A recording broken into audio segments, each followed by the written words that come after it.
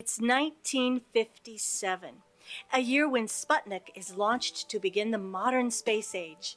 A year when a guy by the name of Major John Glenn Jr. sets an airspeed record by traveling from California to New York in a jet in 3 hours, 23 minutes, and 8.4 seconds.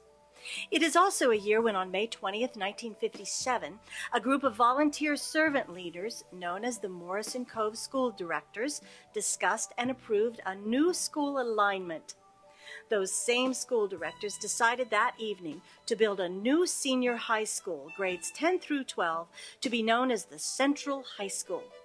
Subsequently, on April 23, 1964, the Central Cove Schools held a convention of its 36 directors and named an interim committee of 9 directors.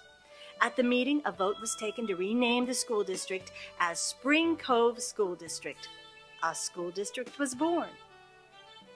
Over the years, Spring Cove has steadily invested its facilities development to provide first-class educational settings for the students and families.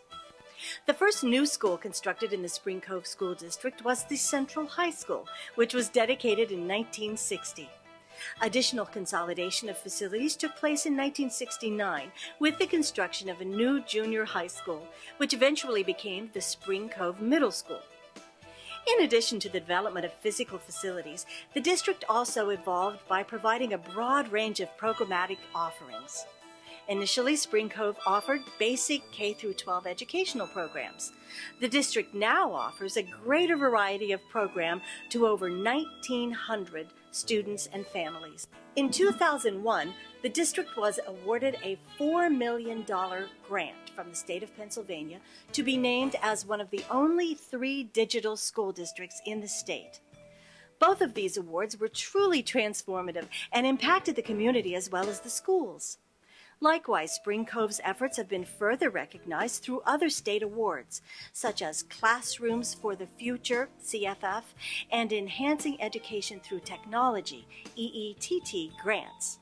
Spring Cove has twice been awarded these prestigious grants, and these awards have had a direct impact on each and every student in the Spring Cove School District. Spring Cove also has incrementally increased its percentage of students who aspire to post-secondary education from a rate that once was below 40% to an annual rate of over 70%. Accomplishments are always accompanied by challenges, and Spring Cove will have many issues to deal with as it looks forward. Despite these challenges, the district sees itself as being positioned for growth for the development of 21st century learners and expansion of its educational mission.